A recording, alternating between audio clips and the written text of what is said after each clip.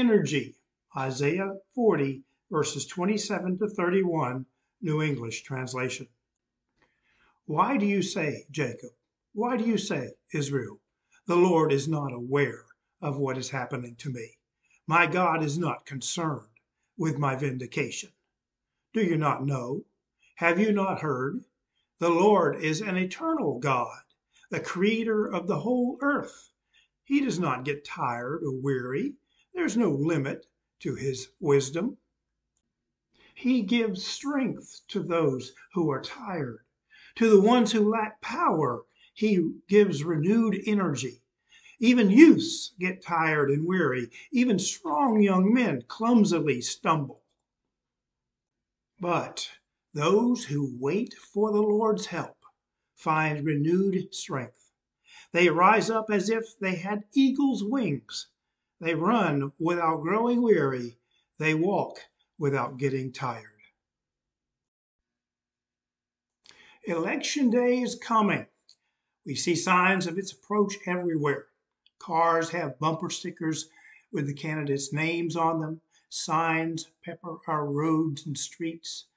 Radio, television, and the internet are all filled with ads explaining how excellent one candidate is and how stupid the opposing candidate is. Election season is mostly just a major annoyance to most people. Many of us are convinced that no matter who gets voted in, life will continue as usual and the politicians will not really make much of a difference. The nation of Israel, during the time of the prophet Isaiah, had a similar experience. They were convinced that nothing good was ever going to happen to them as a nation. They knew that as a people, they had a tremendous past, but they had lost hope of ever experiencing anything positive as a nation again.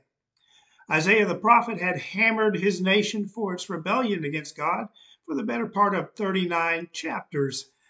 He wanted his people to come back to God in repentance.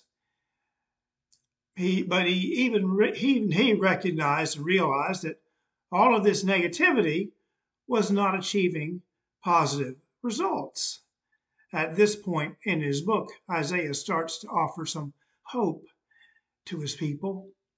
He hears God tell him to comfort his people and offer hope for a better future.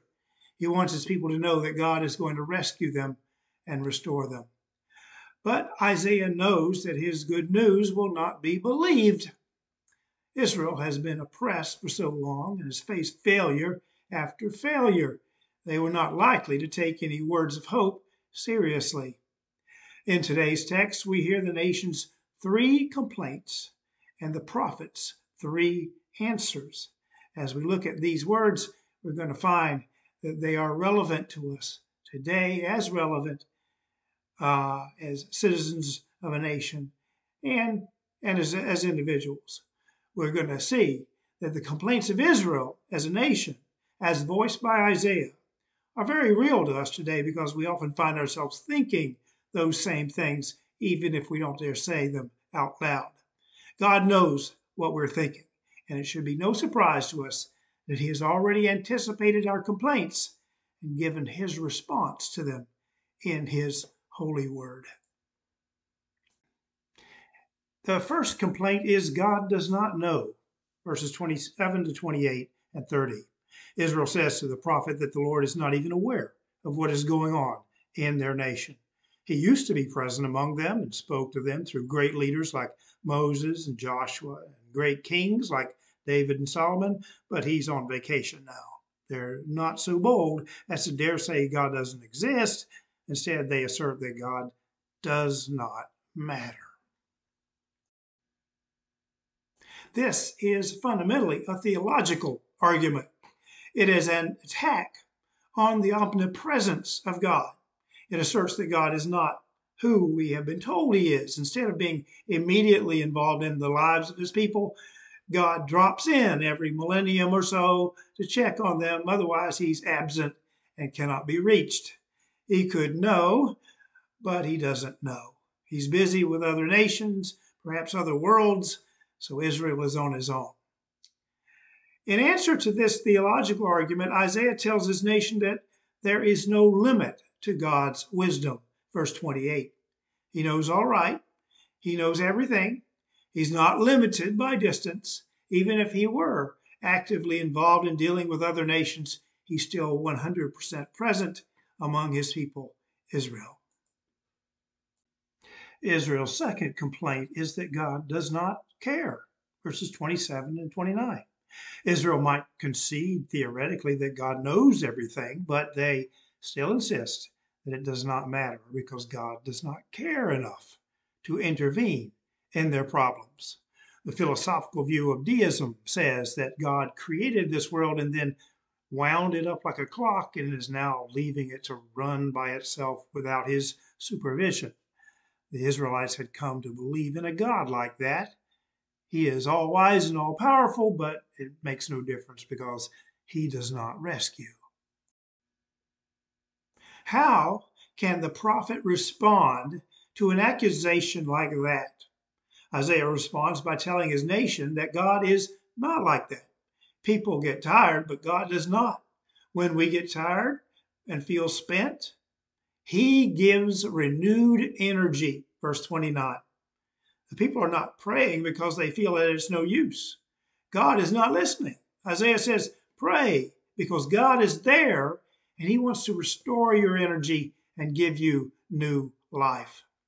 Jesus gave a similar invitation to the weak and weary of his day. He said, come to me, all you who are weary and burdened, and I will give you rest. Take my yoke on you and learn from me because I am gentle and humble in heart, and you will find rest for your souls. For my yoke is easy to bear, and my load is not hard to carry. Matthew 11, 28 to 30. We were not intended to carry the burdens of life alone. We were designed to get renewed energy by coming to the Lord and taking his yoke on us. Maybe I need to explain what Jesus said because we are no longer living in a society where everyone uses animals to do their work. A yoke is a harness that you can mount over the necks of your horses or oxen. When an animal takes a yoke, it enables the animal to share the burden of the load with another animal. It therefore makes it easier for that animal to bear the burden. If a weak animal joined with a stronger animal, the result was that the weak animal was capable of doing anything that the strong animal could do. When Jesus invited the weary and burdened to take his yoke on them, he was telling them that he was willing to work with them to accomplish what they needed to do. They did not need to face life alone. God is not only there, but he cares. Israel's third complaint to Isaiah is God does not help. Verse 31. They said, Isaiah, we admitted that we had fallen, but God does not seem to be around to help us get back.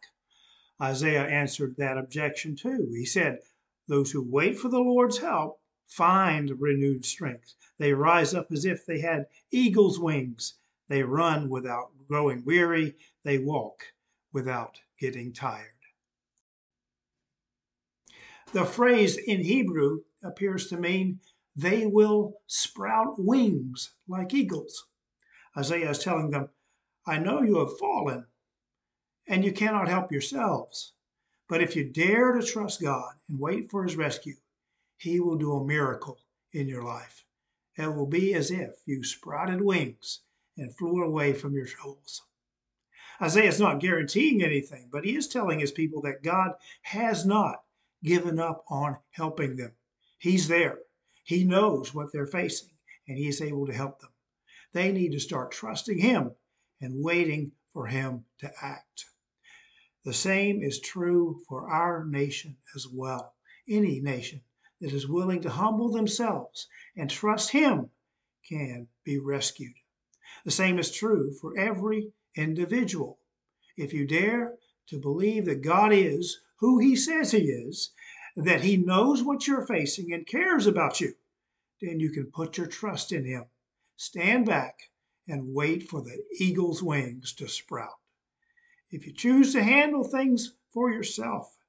You may be able to run for a while, but eventually your limitations are going to catch up with you. You will grow weary. You may be able to walk for a while, but sooner or later you're going to get tired. Your Heavenly Father is there. He knows what you're facing. He cares about you. He is standing by, ready to help.